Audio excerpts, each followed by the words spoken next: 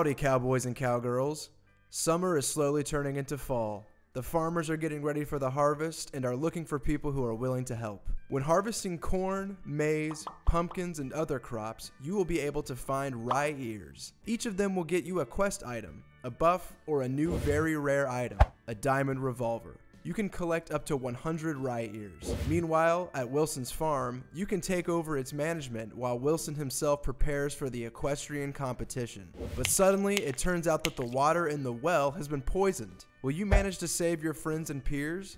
Will you find the cause of the strange events? Does it have to do with a legendary treasure, or maybe it's related to a group of robbers looking for easy opportunities and money? Help John catch the bandits. From August 17th until September 4th, every day John will have a special new task for you, for which you can receive a silver coin. For every 10 coins, you can get a harvester's weapon of your choice. You can collect and spend 30 coins in total. Decide wisely if you want to choose 3 of the same weapons to upgrade it later, or if you want 3 different weapons to benefit from the set bonus. During the harvest event, you can get 4 achievements. Prepare an amazing harvest festival.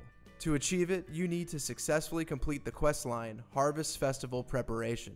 Collect all items of the Harvester weapon set to get the incredible dual weapon achievement. The Harvester cards achievement is earned by collecting all 5 event collection cards. And if you find all 100 rye ears, you will receive a Bouquet of Cereals achievement. Let us know what you think in our forums and in the comments section below. If you enjoyed this video, make sure to give it a like. Alright, we'll see you in game.